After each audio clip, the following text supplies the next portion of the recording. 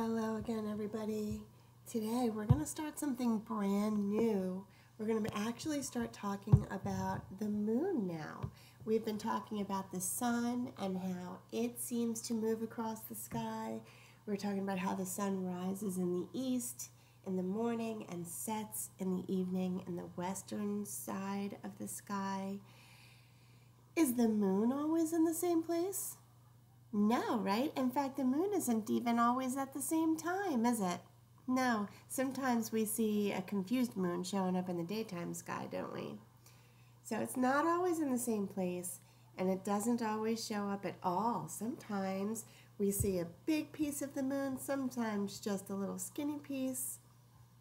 It looks different all the time, and we're going to be talking about how the moon also shows up in different parts of the sky like the sun does, how it does rise in the east and set in the west just like the sun does, and that's because of the direction the earth is turning, and why sometimes do we see the whole moon and sometimes only a part of it. Let's check this video for a minute. If we were to look out the window in nighttime, we might see the moon if it's not cloudy, right? Later that night, if you took another look at the same window, the moon might not be where it was before, or it might be a different shape, or it may be in a different place, or it may even have changed color.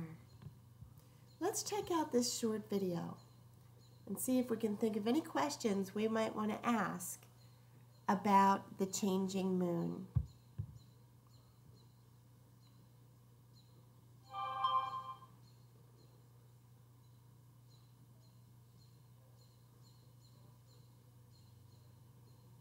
Okay, did you see that? All right, so boys and girls, you are going to see the same picture here in your science notebook. It says lesson 4 at the top, and it says, where is the moon in the sky? Let's find that one, please. And down here at the bottom, it says, what do you wonder about this phenomenon? We saw this picture, and then later in the video, the moon started going like this, and I noticed the sky changed. Why don't you pause your video right there for a minute and write down, what question do you hope we might learn about the moon? Okay, everybody. Now let's take a look back here. I want to show you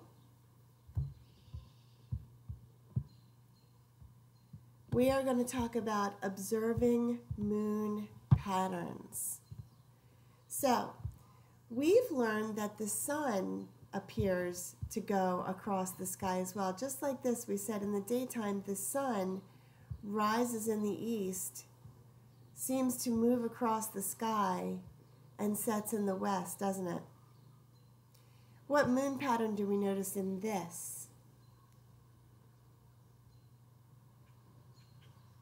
Yeah, the moon seems to be doing the same thing the sun would do, doesn't it? The moon seems to be doing exactly the same thing the sun would do.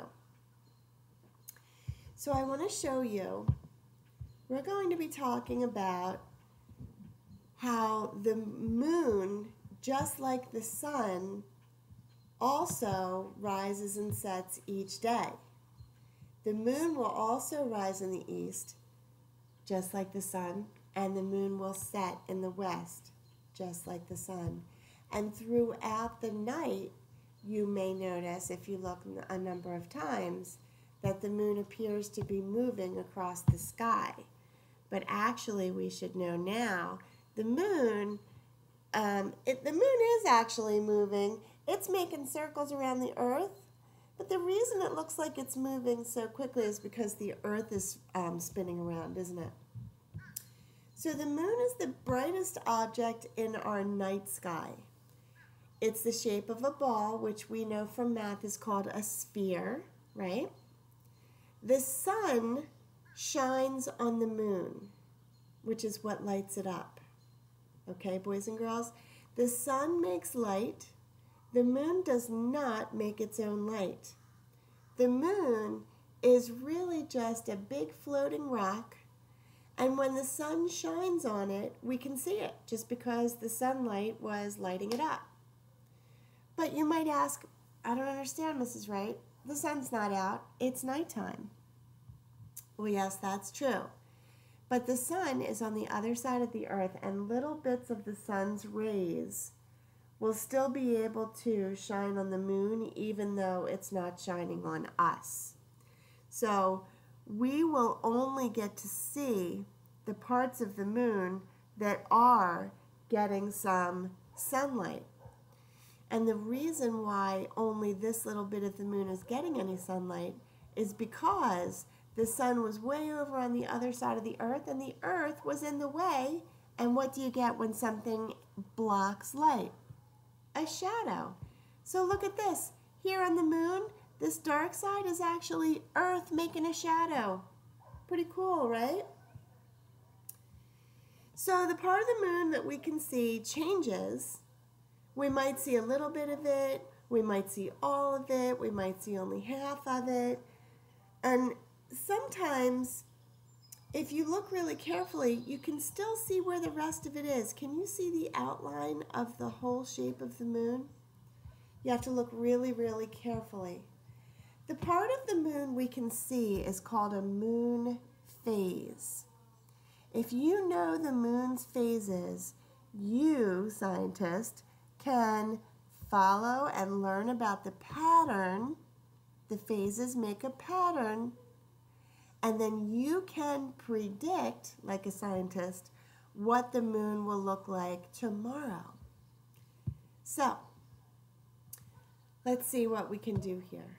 Which of these sentences are true about what we just said about the moon?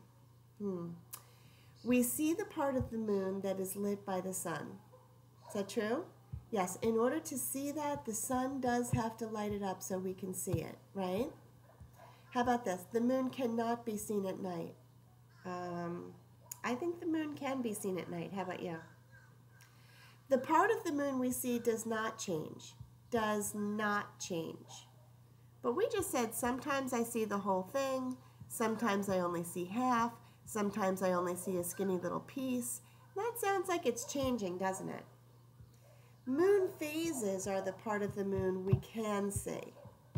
That means each night, the shape of the moon does appear different because the Earth is making a different shadow on the moon and blocking the sunlight, isn't it? And those different shapes that are showing each night are called moon phases. So those we picked correctly. Now we're going to take a look in your workbook, and it's going to look like this in your page. We're going to skip that. We're going to look for this page right here. At the top it says the moon in the sky. And I'll just show you this one because it'll be easier for you to see. So in your notebook, in your science notebook, it says circle the moon in each picture. So for some of them you might have to look pretty closely, huh? But I think I can see. Here's the moon, and here's the moon. Definitely not the same shape as that one, is it? And look at this one. Here's the moon, and here's that kind of picture where even though half of the moon is behind Earth's shadow, we still can sort of see the shape of it. And here's the moon. Did you find the moon in every picture and circle it? Okay. At the bottom of your page, it says complete the sentence. The shape of the moon we see is called a what? What did we say that would be? That's right. The shape of the moon, the part we can see, is called the moon phase. Now, tomorrow, for Fun Friday, I'm going to tell you this now. Make sure you tell your parents, okay? I have a very fun activity for you to try where you are going to make your own illustration of the phases of the moon out of, wait for it, get mom or dad, make them listen. You will need Oreo cookies. Tell mom or dad we need to rush out to the store if we can and get a small package of Oreo cookies. You are going to need probably 5 or 6 cookies. So maybe even just one of those snack packs will be enough for you. Okay? All right. If you have enjoyed that, wait until you see the Fun Friday project we're going to do, making moon phases out of Oreo cookies. And don't forget, you are still working on your 3D math project. I have another water safety video posted on Class Story for you. And don't forget to check and see what today's fun reading story and writing activity will be. And I will see you all tomorrow.